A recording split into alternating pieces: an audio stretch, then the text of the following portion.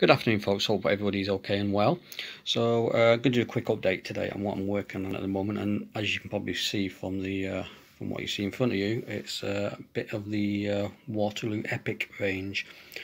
Now, I kind of burnt out with the American Civil War Epic stuff, so I didn't think for 1 minute that I would start on the Waterloo Epic range, because I had a massive painting block after doing the American Civil War, so I kind of swore that I would never go back to that scale or anywhere near that scale again. But after watching some videos, particularly from Leon T66, I couldn't resist, so I purchased this little brigade box set that you got here, and a couple of others as well, and decided to have a go. But I'm not really going down the black powder route with this one. After seeing Leon's videos, I liked the way he was sort of half basing them. So rather than the 10-man strips or 20-man strips, he was chopping them in half and making two bases out of one, and I really like that, which got me thinking back to some mules that I bought a long time ago. These have just been in the attic, which is these ones here, Shako. That's the first set.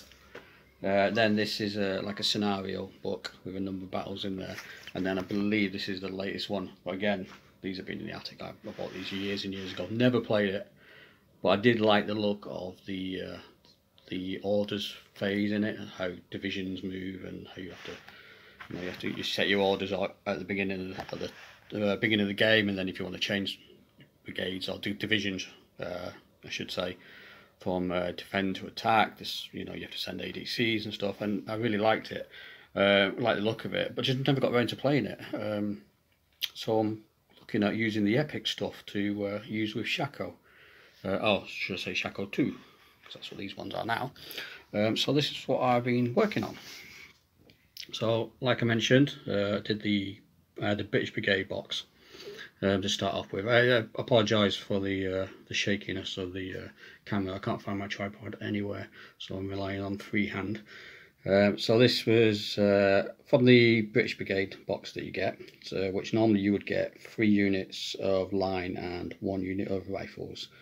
So like I said, I chopped the bases in half and then based them on four bases per battalion. So from that set I managed to get was a total of 7 units. So 95 rifles just there, I'll zoom in, and then 3 British battalions, just those 3 there, and then the 3 Hanoverian battalions. They're not quite right. The pom-poms I believe should be in the centre of the Shako rather than to the side. But at this scale, I'm just gonna, because I want to make the most out of the boxes as well. So and I didn't want to, as with a lot of my stuff, I want it quick and easy. So I wanted, getting troops on the table. So speed painting essential, and so there are going to be mistakes with uniforms. So that's all I'm saying. But so that's the Hanoverians. So you got 3 battalions there. I can't remember which ones there. I think the Verdun, Lumberg, and Bremen, maybe. I think those were the ones. And then the 3 artillery pieces that you get in there. So then I bought a cavalry sprue off eBay to do some Dutch Belgian cavalry. So this is a British cavalry sprue, and obviously you got an artillery battery with that.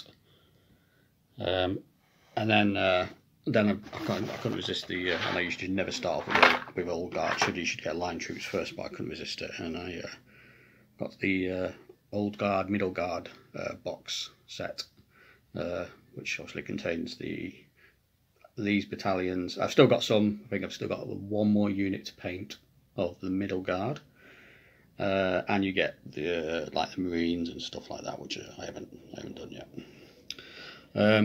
So I mean we've got there, so it's 5 in total there, which is old guard and middle guard, and then got another sprue for some normal, should we say normal French infantry, French line. So you got the ones in what would you call dress uniform, and the ones in greatcoats. Sorry, the camera's playing up a little bit, so it's not zooming in very well, and it keeps going light to dark for some reason. And obviously with the guard you get the battery as well, and I've only done one commander so far, because these wheels, they so I'll try and hold it steady a little bit. These wheels, like I said, are for like core-sized battles, so you're looking at divisions.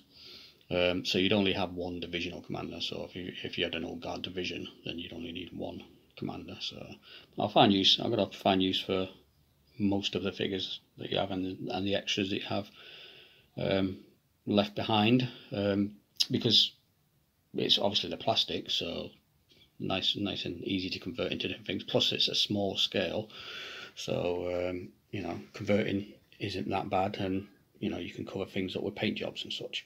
So that's it really. Just a little overview of what I'm working on. Like I say, I'm not going down the black powder route. I do still like black powder, and I still play black powder, and I could conceivably still play black powder with these figures, but at the moment I'm just lining them up more for the Shako 2 wheels.